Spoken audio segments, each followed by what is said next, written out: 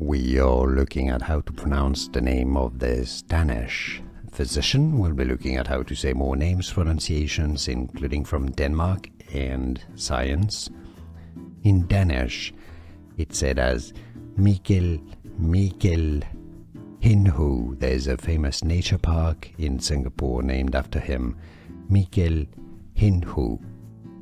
We are looking at how to pronounce the name of this Danish physician. We'll be looking at how to say more names pronunciations, including from Denmark and science. In Danish, it's said as Mikkel Hinhede.